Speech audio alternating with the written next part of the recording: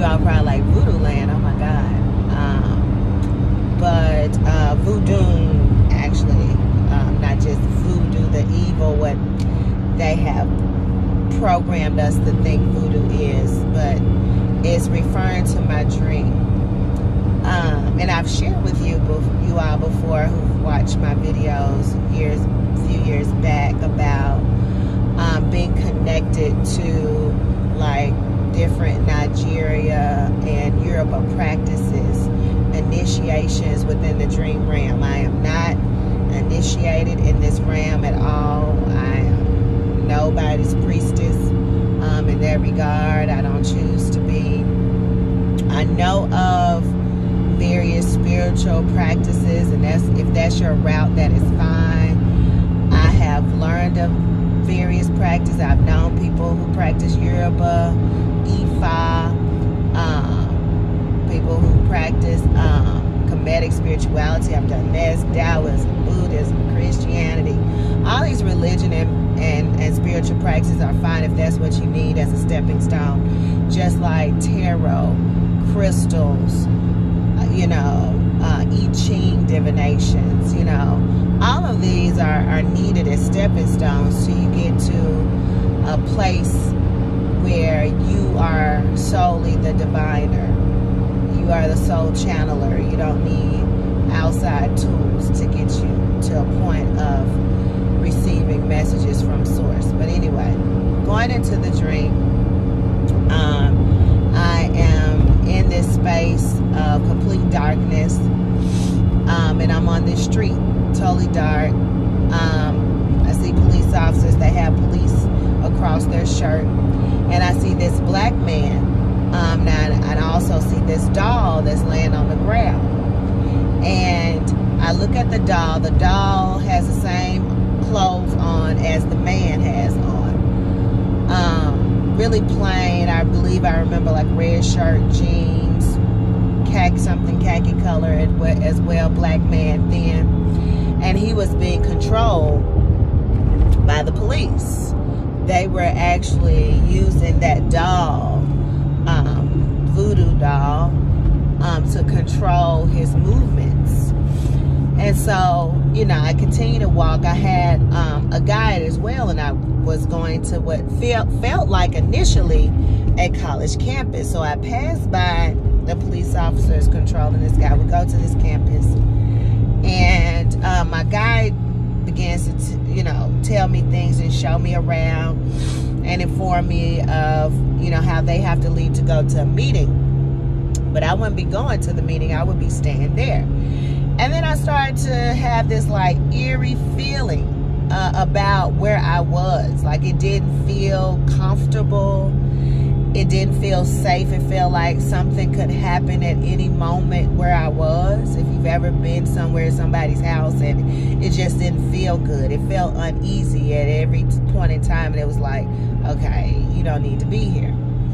And so I was like, okay, when she told me that. And I felt uncomfortable. And she started to show me around and introduced me to people. Well, one man she introduced me to, he was laying on the floor, big, heavy-set black man, laying on his back.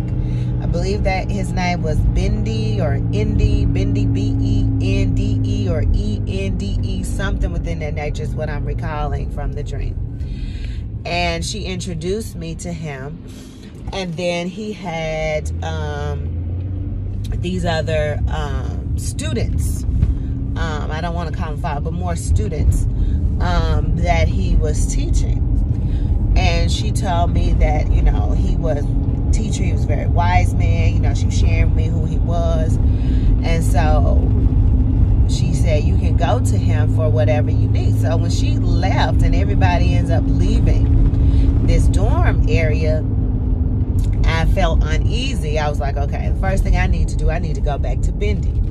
So I go back to Bindi, where Bindi was. Remember, he was in another area laying on his back as this, lack of better words, he reminded me like a monk or a big Buddha or something. Black man, heavy set. And so when I get there, Bendy isn't laying on the floor. Oh, what that was. Bendy isn't laying on the floor anymore. Bendy and some of his followers are in the shower, like they are cleansing themselves. But these were all men. And his students were boys, and they had on. They weren't naked. They had on like some type of, not sash, but it covered up their genital areas, and it was like this cloth, almost like similar to what sumo wrestlers wear. That's what they had on, and it was black, and they were in the shower, and I was just like, okay, they showered with that on. And I remember him telling me, and I didn't see him, but I heard him saying they never take that off. That is part of their, you know, vow as a student. And so I woke up, and it was interesting. The dream went on to shift me into another parallel reality, and that's another story. But I wanted to specifically focus on what I feel like was voodoo land, or a voodoo land, in which I was introduced to a guy. Remember I told you she ended up taking me to a dorm, which possibly could have been just a school for me to learn and receive some type of information. And then from her, she had to leave because, of course, she did her job. And then she handed me off to Bendy, or Indy, who was the next guide on my journey, who was of a higher rank than she was. So yeah, voodoo land. I don't know what all of it means at this point, of the connection of the voodoo doll and controlling the black man and Bendy or Indy. I'm definitely going to look at that name because I feel like that's significant. But I wanted to share that with you, as well as share as be your own divination tool. So, of course, as always, I leave you in peace and high frequencies, everybody.